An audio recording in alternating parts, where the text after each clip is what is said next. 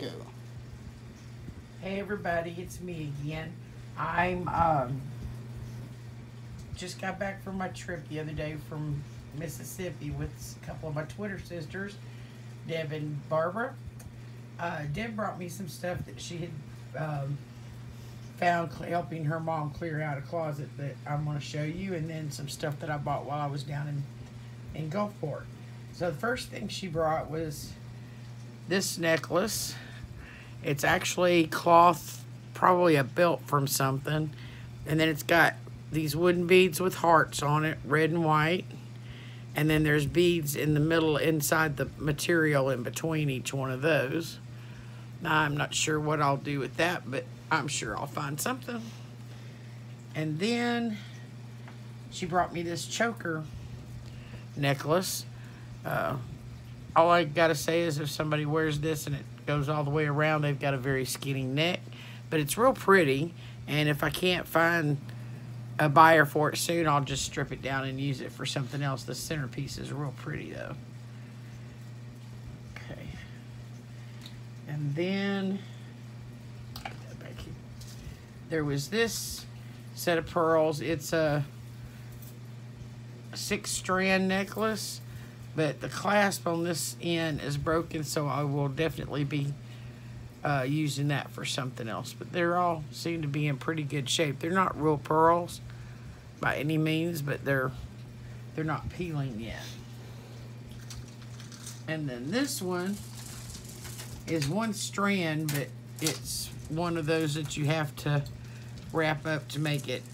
I think we figured out that it was at least 3 layers. It doesn't have, it's got a spring clasp on it, but it doesn't have a marking on who it is. They're not real pearls, but they're all seem to be in pretty good shape. I'll probably sell that just like it is.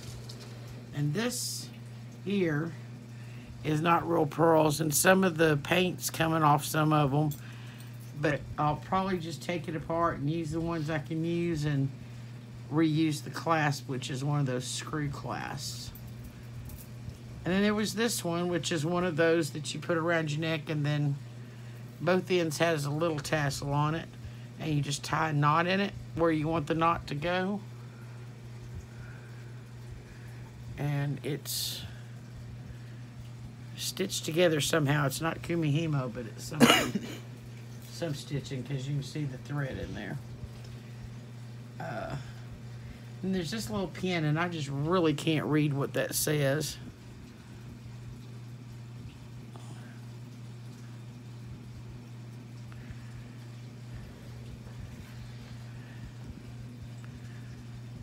I don't know if it says anything. I'll have to get my magnifying glass after it. And there's this little tiny, really cute green and red butterfly pin. It's really small.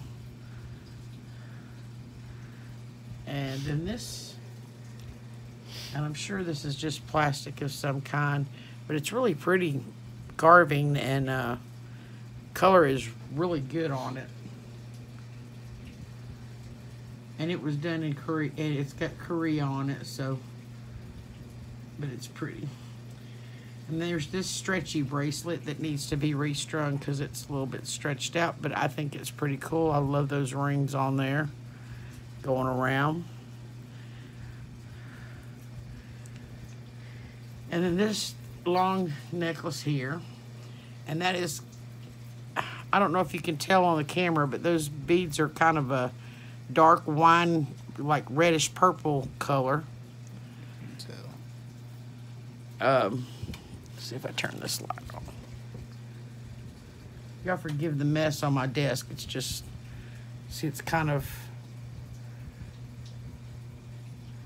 I don't know if you can, still don't know if you can, I think you can see the red in it, but it kind of has a hint of purple too.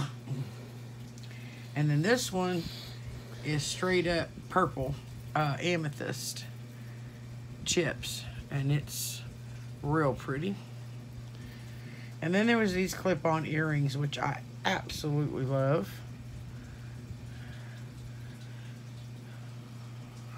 They would go like this. And I'll just sell those like that. They're too pretty to be taken apart. So that's all the finished jewelry that she brought me. But she, you know those extra buttons you get with different, you know, dresses and coats and stuff? And there's some beads in some of the ones that has beads in them. Well, this is the beads. This is just like a glue-on crystal. Here is some like amber colored. There's another clear one in there. And these are like crystal set and with silver around it. And these are some just like those, except for they're small, they're tiny. And this is, that's a clear, those are buttons. And then this is just crystals that I can put in any setting. So I can use these to, if I get anything used that has some stones missing, I can replace them. And then there's various seed beads, some bugles. Those are pretty color blue. Some more seed beads, clear seed beads. And this is just a mix of some different color bugles and pearls and gold beads and stuff, just different things. And then there was these rusty red color beads, or those two are alike, and then these two are alike. I've already got plans for those suckers. And then these two different size metal beads. And then these are connector beads, like links. And I'll show you something I think I might be doing with some of those. This is a ram charm. I'm not sure, can't remember which zodiac's the ram. Is it Aries? Anyway, that's for one of the zodiacs. These two. And I'm pretty sure these are real because you can't see any white around the hole. It looks blue up inside. And they are really super cold. So they're not plastic. They are stone. And I think they're real turquoise. And then just some different, couple of black beads, but mostly spacer beads. That's a really neat bead. Some little tiny silver, and these are all spacer beads. And then there was a whole bunch of different sequins of different types. Some flat, some got faceted stuff in it. I sorted them out a little bit. And then there was these that are different shaped. And these yellow one here, there's two of them, and I'm probably going to use them to make a pair of earrings and put a bead or something in front of them. And then I'm not sure what these are. It looks like those little markers you put in plants to tell what they are, but they're clear. So I don't know what they were used for originally, but I have an idea for them too, because there's two of them. I think I can make some really neat looking earrings out of them, with the help of some Sharpies and maybe some other beads. Some of these sequins. I don't know about that, but we'll see. But I'm thinking plastic, if they're plastic and that's non-porous, and then I can do the alcohol ink with the Sharpies. Okay, that's them. And then, like I said, there was buttons and stuff. So I had all these safety pins that I can always use. And then this is a strip of purple, tiny purple ribbon. And then a strip of orange, which I think, you know, it's bright orange. It's pretty. And there's quite a bit of that. I know I'll be able to use those. And then there's all the buttons. After I got them all collected, there's all kinds in here, as you can see. All different colors. All different shapes. Just a plain silver. I don't know what I would ever use. Buttons are good to use for clasps as well as other things, but But here's my favorite ones that I've seen. These two toggles. I'm not sure what I'll put those on, but they're kind of neat looking. And this one here I think is real pretty, and I think I'm going to put some yellow or rust color seed beads in the where the holes are and make a ring out of it. And I think this one will make a pretty ring. And there's two of these. So I can't decide whether I want to make rings out of them or if I want to use them as part of earrings. And then there's this one, and I really like this, but I think I'm going to use it like a pendant of some kind. And that's that brass. And this one is absolutely beautiful, and I will be making a ring out of that. And that is blue as far as the camera goes. It's sometimes hard to tell whether it's blue or black, but it's definitely blue.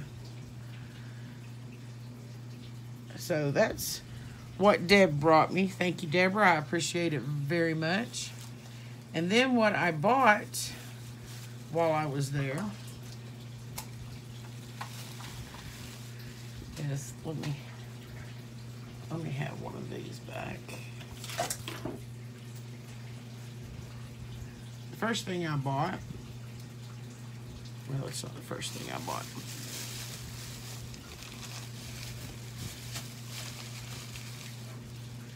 We went to a thrift store with the name CC, which I thought, since CC's is the name of my business, that was a pretty good omen. And everything was half off because they were having a going out of business sale.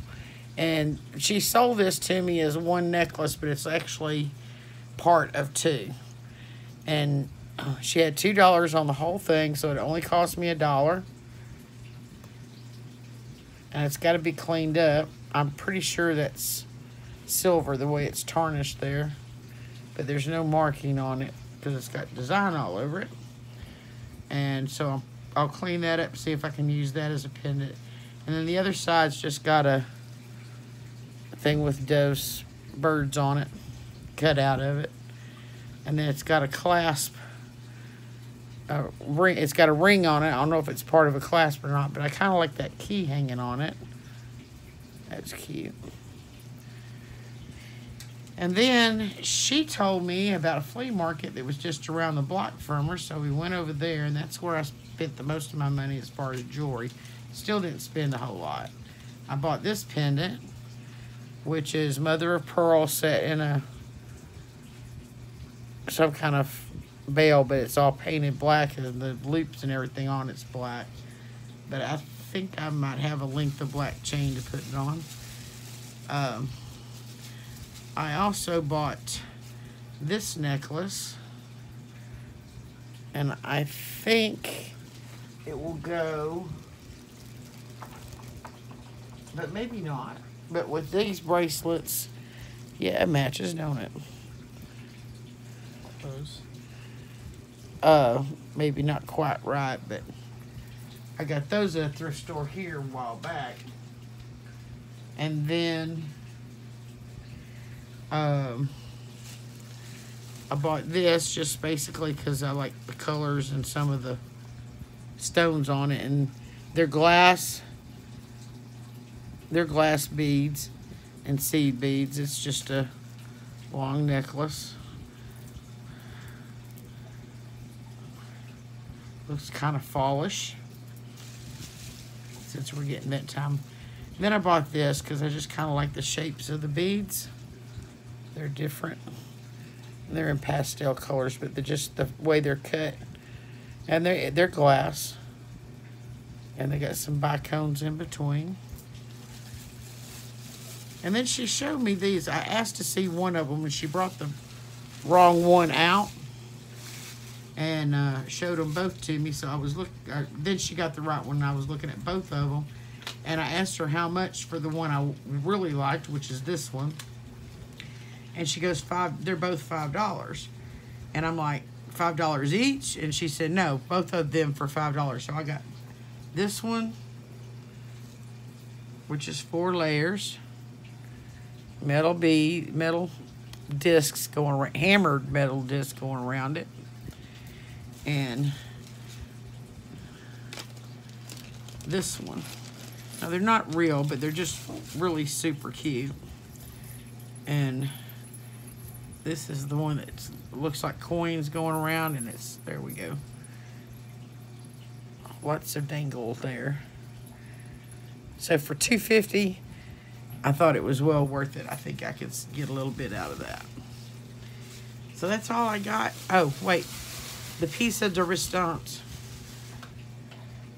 This is mine. I will not be selling it, but I will be doing a new band on the back of it. But I did wear this to the Melissa Etheridge concert while we were down there. But it is my ring. With a little snake on it, on the over the turquoise. Okay, there you go. And then with Deborah's stuff, also, I didn't say this before, but you've seen some of the bags, but I've got all of this jar full of bags that these buttons come out of, and I can use these little bags to store beads in and different stuff. And then I got all of these little envelopes that I can use in some of my other crafts. So she set me up good here. I just got to put this stuff away now so I can sit down and start some work.